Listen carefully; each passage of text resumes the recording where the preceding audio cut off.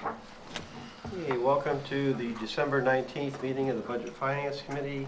This is the first meeting of this budget season, so it's more of just an organizational meeting to review the schedule and things like that. First order of business, I want to welcome the two new members. We've got Casey Hartley and Brian Walker that have been elected onto the board, so we want to thank them for stepping forward and joining the group. And at the same time, I also want to extend a thanks to Ralph Bartholomew and William Chapman for the time that they had served on the committee. Ralph had, actually I'm not sure how long he's been on there. He and I both started at the same time, and it was some 20 years ago. So he's put in a good amount of time on there, and we want to thank them for their efforts on that. First order of business is to elect the chair for this year. I'll entertain motions. I nominate Rolf Olson. Second. Further nominations? Motion to cease nominations. Second. All those in favor? Okay. All those in favor of Rolf Olson for the chair? Thank you. Okay, as you'll notice, we are only an 8-member board this year.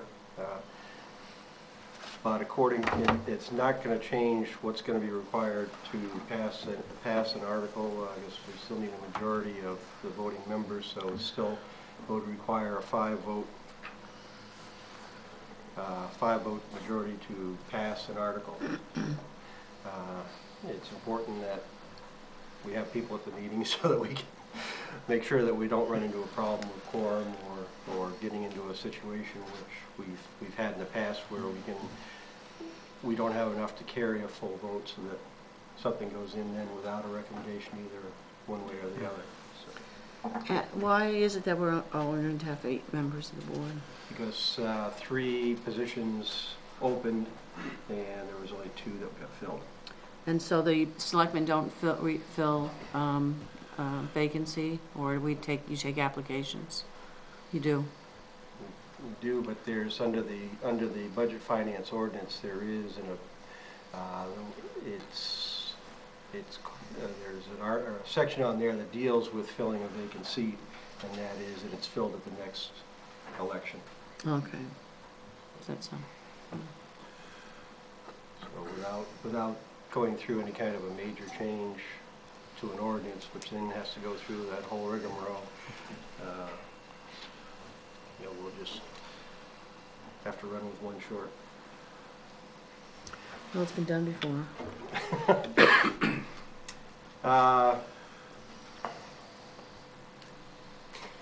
The big thing tonight is to go through the actual development schedule and see if we have any conflicts or anything like that that would require us to want to move a date or whatever, keeping in mind that things do come up from time to time that require us to change, be it weather, be it the fact that something is occurring that's this is causing the selectmen not to be able to have recommendations in because they're waiting for some information or whatever. But this is a time really to try and look at that and see if we know of any conflicts that exist right up front so that we can adjust around those. So everyone should have received the revised one that was revised by the selectmen on November 22nd. If not, there's a copy in front of you now. So if anyone sees any conflict dates in there that we need to discuss, let's get it out now and see what we can do to make sure we can keep everybody available for the meetings. Bob? Looking at the schedule, I identified 2 separate dates that are specific to the Budget Finance Committee, that being February 28th and March 26th. So those are the dates we're really looking at to see if we can make those meetings. Right. So I'm the new kid on the block. The 26th is also the RSU choir and band performance, which I have a daughter in. that may not be something that can be managed, but I just throw it out there if there was a possibility of moving it a day or whatever, but No, you said the 26th. March 26th, sorry. Okay, sorry, okay. Yeah, March 26th is actually, is the voting night, so, I mean, that's one that would make sense to see if we can work around. But I don't want to upset everybody else's schedules, so if it was one that people were open to, then that'd be great, but. Let's see, the selectmen are meeting on the 6th to make their recommendations, so you know, we could either go a week earlier, which would be the 19th,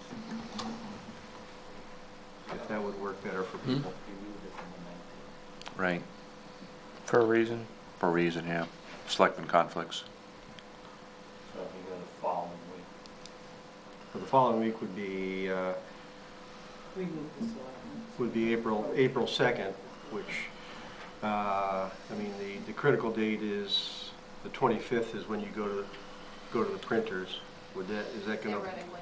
yeah, is that gonna back you up if we move to the 2nd instead? I don't think so. All right with you? So would that date work with everybody else? I don't see any issues. Fine with me. So we change that to April 2nd? Thank you very much.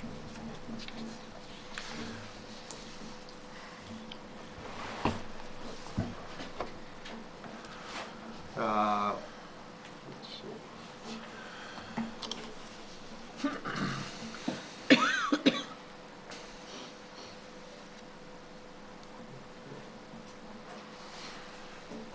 If we have to, if we have to call any other meetings, you know, because of changes or something like that, then, you know, we'll get as much notice out to people as we can. Is there any, the next item would be any information that people are going to be looking for to help them in the review. Brian and Casey, I don't know what information you have or don't at this point as far as what we looked at last year or anything like that. If you want to get a copy of the budget presentation that was given to us last year, which would give you kind of a heads up on how it is going to be presented this year, that would probably be. So I don't know if That'd be great. you've got that as, Dawn, as a PDF that you can shoot out to them. Yeah, it's likely online, but I can see if I get it, yeah. I reviewed the notes from last year online, but I'm not sure if I saw the deck, if you will. Yeah, It may be there. I can take another I look. can get hard copies. yeah, we'll That'd be great. make sure you get hard copies. Thank you. Yeah, I'll just give you an idea, you know, a Yeah, little bit of great. what we see and see there. But at this time also, if there's things that you would like to get heads up on or see, it's a good time now for us to put in a request so that Nancy can kind of factor that into when she's making preparations on how she sets things up. Peter, I know you've asked for a couple things in the past, and I don't know if you want to go, if you have a grocery list or Not yet. not yet. I don't intend to. Well, I'd like to continue seeing the appropriations control report, see where we stand year to date, help us make decisions going forward. That's online. It is, That's- but if anybody would like hard copies or email, we can do that. I think in the past what you've done is just shout it to me, and once I get it, as soon as it hits my box, I forward it off, so. I think the format that we had last year was fine. The only thing I would ask is that if there's anything unusual this year, I know that last year we talked about the possibility of bonding some road work, anything along those lines, I think I'd like a heads up on, On the road thing. you've as an got- example. Yeah, well, I mean, to specifically address that, there is the Road Improvement Committee, which actually did start. And, Right. The intent is to have our work completed on that in time for the annual meeting. Right now, Nathan's pulling together some stuff on some numbers and things like that, so as soon as we get that, then they'll, that'll be out for some general discussions too, and then there'll be a recommendation from that committee to the selectmen, so, and the selectmen will have to take that and factor that into how they want to proceed with it. Just going back to the calendar a little bit. Last year at the annual town meeting, I was a little surprised. I get in there and then my name tag was like this. So I think if we all know that, I hate to see those empty seats at town meeting for budget committee. Mhm. So the annual town meeting, they had it set up so we were sitting up front with our name tag. Yeah, in the past it hadn't. Last year was the first year that the budget committee was up there too. In the past, it had Well, been the select board and In the more school distant board. past, of Yeah. course, the school board was up there with the Board of Selectmen, so we had the space, and so Well, I have no we thought problem we'd with it. share the joy. I just like to have everybody know that so we don't have any empty seats. I would have dressed up a little bit better. Yeah. Yeah, well, that was not anything that was a deliberate plan. I think that somebody made that decision, during the setup, so we will definitely, take that under advisement if you, I mean, I don't think it's really up to you. I think it's great if you want to, and if you know about it in advance, I guess that's a help. But if not, I don't know as it's any requirement or anything like that, so. I think it's good, though, for people to see the budget committee.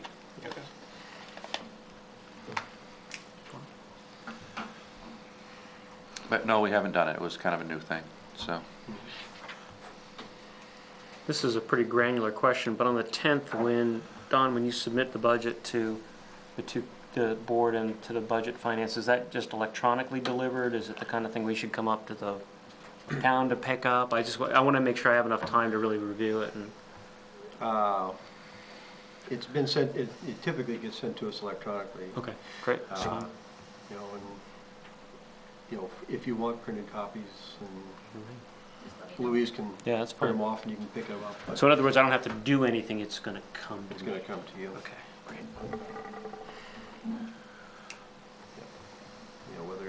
Whether it comes to me first or whether it comes to all of us, but if anything like that hits my mailbox, it's about 5 minutes later you got it, so. So just keep checking your mailbox. That's it. But along the lines of any request for information, it would be helpful if there is a request for information that it flows through me, because that way I can kind of be the gatekeeper on making sure that it gets answered, but at the same time making sure that answers then get disseminated out to the whole group, so everybody's seeing the same information, so that we're all, all of us will be dealing from the same base. So, on the same day, if you just email me the request, I mean, literally within a couple minutes of when I get it, it'll be off to either Don or Nancy or Louise. So, it's not intended to add time to the thing, but it's more that way I can kind of make sure that everybody on the committee is getting the information too.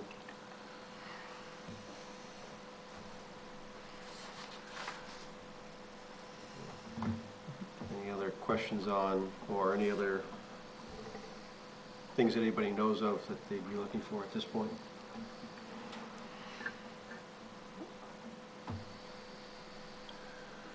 All set? Okay. Any old business that we have?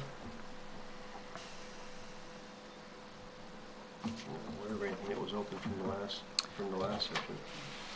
Online on the website, the minutes from April meeting, I think, are still not approved, so they're not accessible. So, just So do you have a meeting after that? because so what I'm thinking is that you might still have to approve those minutes, is what the thought that came to mind was. But I don't even have the date of that meeting, so. Yeah.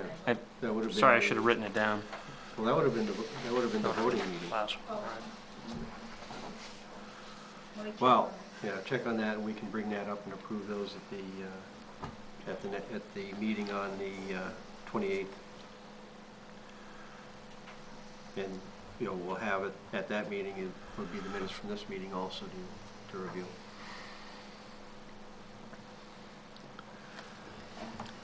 Anything under new business? Things that people think we should be looking at, or? Nothing.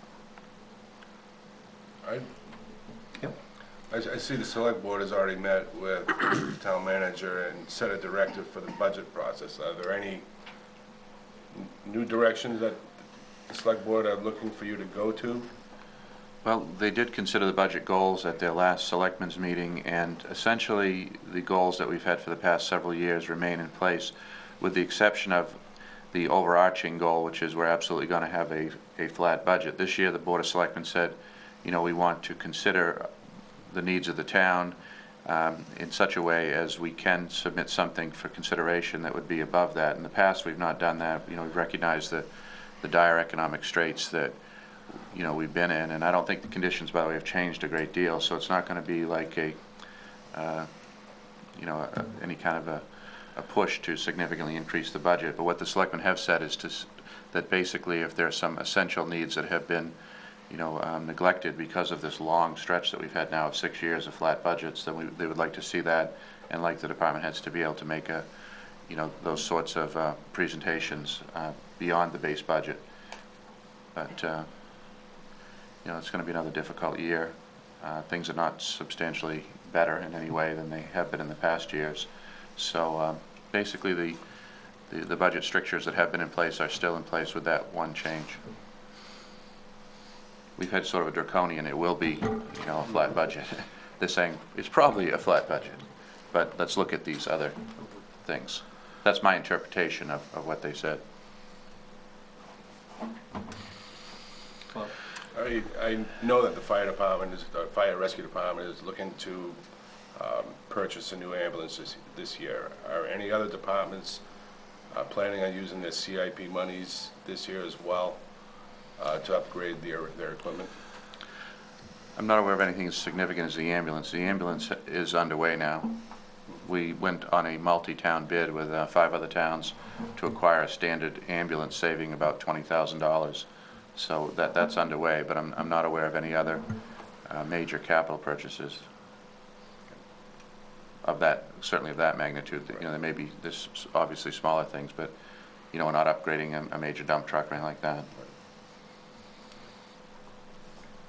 The big issue remains, and you hit on it, somebody hit on it at the beginning, and that is, what about the roads? That's the big issue. What are we going to do? And the Road Improvement Study Committee will come up with a recommendation. You know, we'll move forward based on that recommendation. But that's the challenge, the unmet challenge that, to my mind, that we've been neglecting. That's the big one.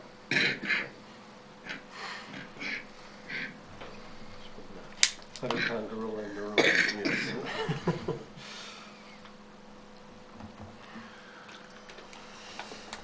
Any other questions or anything? All right.